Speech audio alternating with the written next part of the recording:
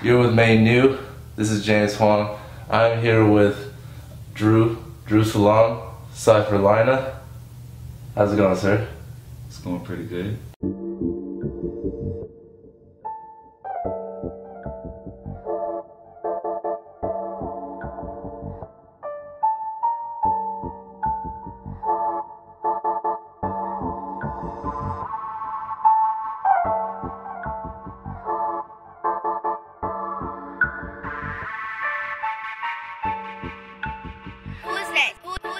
I wanted to ask you a few things about like how you got into hip hop and what are your musical influences? I got into hip hop when I would go out to Virginia to visit my cousins, where my dad came from.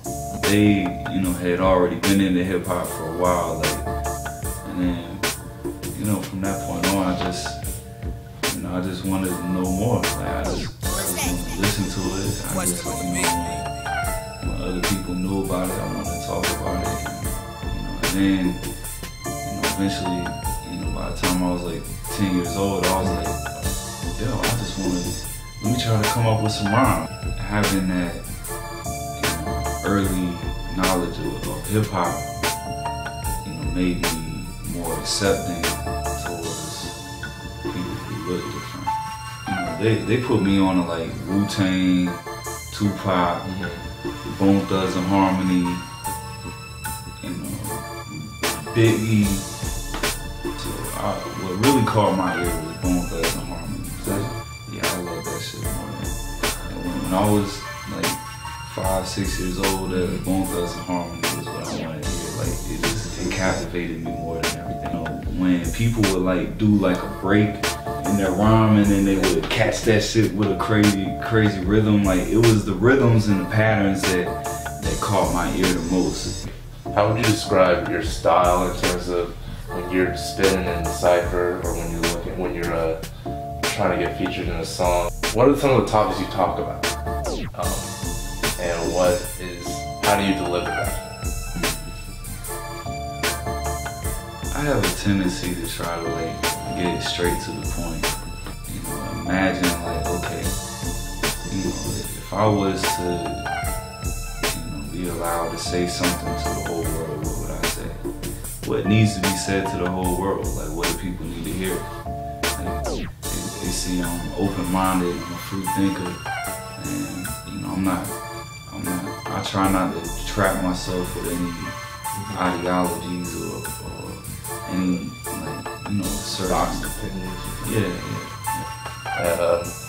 And speaking about the cypher, what went about when it first started? How did it develop? Because you're the first person I get to ask about cypher in this series, so I kind of wanted to know like your perspective on like how it grew, how you've been a part of it, and where you see it going in the future. Well, it started on Mike Live, God Cypher Divine. God Cypher Divine was Mike Live and Creme de la Creme. Okay. They were a duo, like, Mike Live was with 1100 Hunters, so Tucson, Ghost Dog, all the 1100 cats, and then, it was a dude on Smiles, it was Johnny Storm, it was S. Gold, C Minor, Ill Tactics, you know who you are. There was Sharp, J Memory. Yeah, these cats were all at the first cypher, and they were inside a tunnel doing a photo shoot for the album cover for God Cypher Divine, and that's where Mike Live dropped the idea, yo, let's do this every week.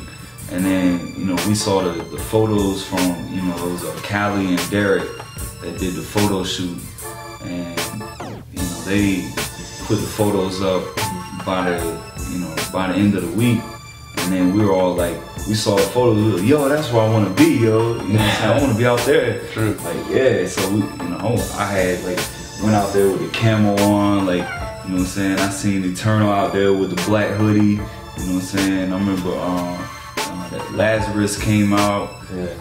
I remember seeing Lazarus, Rome Jeter.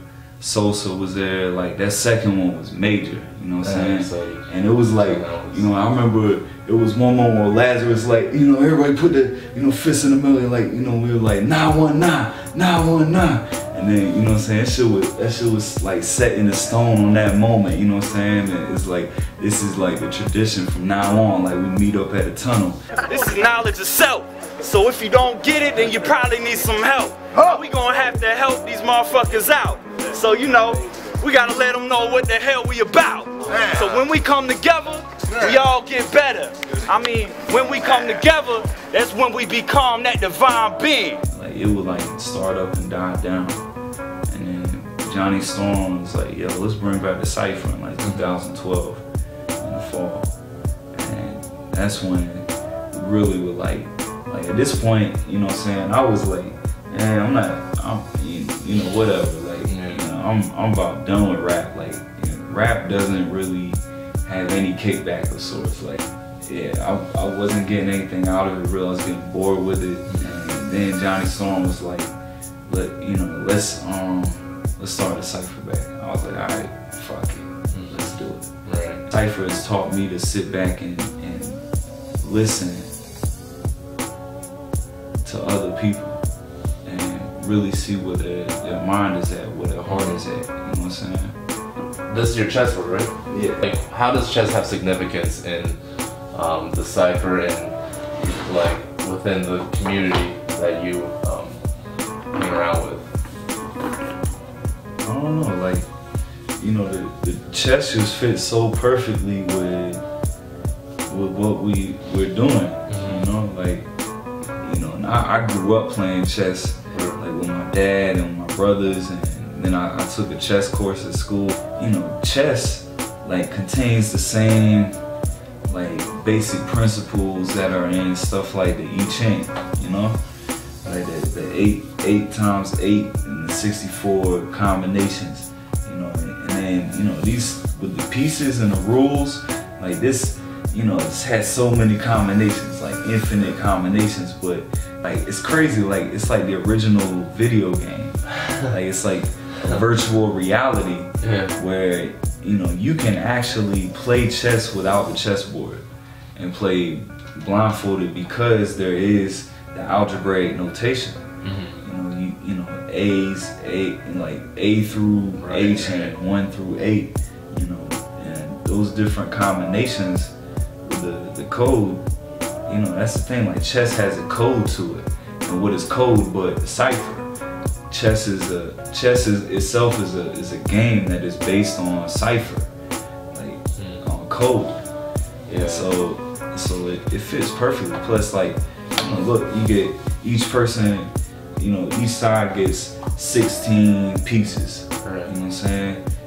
When you step into the cipher, you know what I'm saying, you want to come with your bars, like, you know what I'm saying, it's the art of 16 bars, you know what I'm saying, cats got verses, they come through with their 16s and 32s all the time. Cipher comes from the word for zero, and also the word for a number, or a digit. Right. So all the numbers are ciphers. You know, cipher is also the word for code, or logarithm. Like, zero contains all numbers, and all numbers contain zero. Like, zero has 5 principles to it, right? There's, you know, a number plus 0 is a number. Zero minus a number. Yeah. You know what I'm saying? Yeah, like those are the principles. And there's one of those principles, or 2 of them, that are very interesting to me. It's like the any number divided by 0 is infinite, you know, or it's undefined. Really, it doesn't work. And then there's the other one of exponents. 0 to the power of 0 equals 1. Right. Any number to the power of 0 equals 1. What does that even mean? and then when you know, so when you take that and apply it to this like group, okay, the cipher to the power of the cipher equals 1. You know what I'm saying? Yeah. That's it's crazy, right? You know, have ciphers, you know, here in Raleigh, at State, you know, I had the cipher out in Boone, out in ECU. Like, when you get all these ciphers going and all this energy and all these different places connecting, you know what I'm saying? That's unity.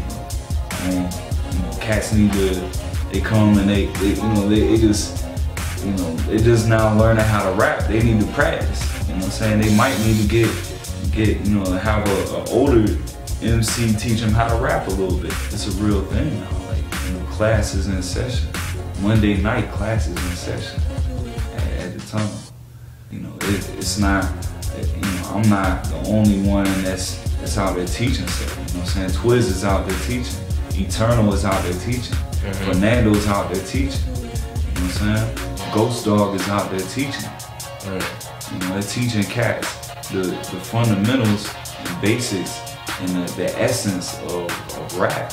One last question I wanted to get to was how does the city of Raleigh affect you in daily life and your music? It's a beautiful question. Yeah, I believe it's like right here at the crossroads of the North and the South. You know, the capital, the heart of the state. This beautiful state. We have a beautiful state with a rich culture, cultural diversity, and history. You know, I'm just blessed to be a part of it. Like, this is the land of plenty. The wildlife is still rich. There's plenty of it. I love the state. I love the people, you know, all the people that I grew up around that made me who I am today. I love it. Like, anywhere I go, that's what I am. Probably North Carolina. I think that's a good place to take it all in. This has been James Vaughn. I've been blessed by the presence of Andrew Weaver. Drew, thank you so much, man. Appreciate it. And yes, may new, tune in next time. Thanks. Alright, man. That's it.